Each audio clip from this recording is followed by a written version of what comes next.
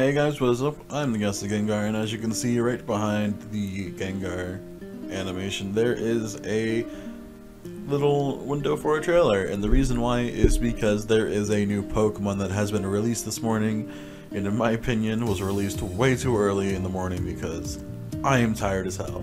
I just got done playing Terraria basically till 3 in the morning. I know that's my fault, but hey man, I can't be waking up at 5 in the morning each time they want to release a new Pokemon. It's kind of insane. So let's hop right into this trailer and hopefully see what we got.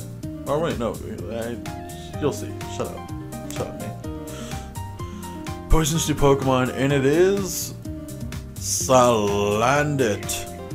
So Salandit is a poison fire type. Obviously he has the ability Corrosion, which means, well, you'll see in a second that he can poison all Pokemon types. Corrosion specifically says poison and steel. Now, I don't know if this works on Komala. I almost called it Neko Koala. I don't know if this works on Komala because, again, the whole drowsiness thing. And right now I'm really digging Salandit.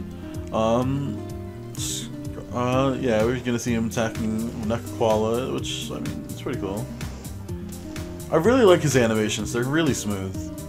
Alright. So, that was what we got, and let's see, let's move back for a second. Let's get that salamander look. Yeah, let's get all this up. Alright, so the first thing that came to mind when I saw this Pokemon is, alright, what is a poisonous lizard in Hawaii? Because there's gotta be some, I know that for a fact. And when I looked up Hawaii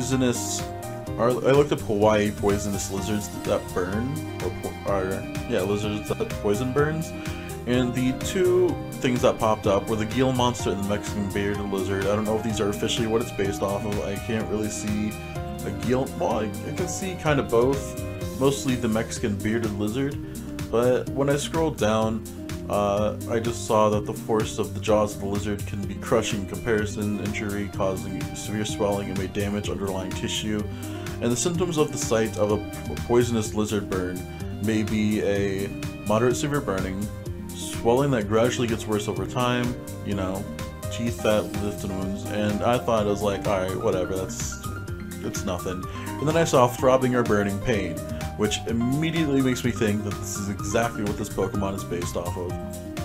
And let's hop into his little bio. So again, Salandit is the poison fire type, the toxic lizard Pokemon, only 2 feet tall, weighing 10 pounds. His known move so far is toxic, even though he did use a fire move in the trailer. You know that. Salandit emits a toxic gas together with its flames from the base of its tail. This poisonous gas has a sweet smell, and anyone who is unknowingly breathing it in will become dizzy. Salandit is not very powerful Pokemon, but its cunning nature allows it to battle fiercely by throwing its opponents off balance. Salandit's females not only release toxic gases, they can also emit pheromones that attract males of all species, including Pokemon and humans. Inhaling the pheromones may cause the opponent to be controlled by Salandit's will. So right off the bat, we already have a plot for a Pokemon episode. But yeah, I really like the design of this thing. I'm gonna take the video down right now, so bear with me. Nope, wrong one. I'm still getting to know OBS. And I really like the design of this thing, especially like the red base on the tail. It definitely gives it like a lava look.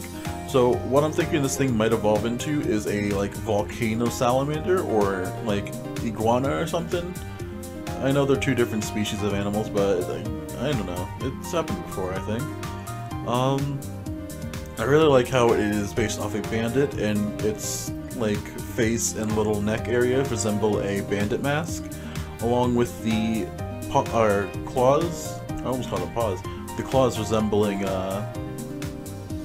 gloves. And again, I really like the red mark on the back. It's definitely very fitting of a salamander or a lizard to have something like that. I've seen a few reptilians in my day, and you know, they've all had some kind of like weird pattern like that. And I think it's a really cool one because it also kind of looks like a, I don't know if anyone's ever seen these, but there's like a gecko symbol somewhere where it's really just the hand of it, and it's just like a slapping thing. But yeah, that's the only thing we have about Slanted. Hopefully we get some more news in the future very soon. And yeah, I hope you guys enjoyed the video, enjoyed the news. I'm sorry I couldn't get it to you sooner, but hey man, I gotta get some sleep. So until next time, bye bye.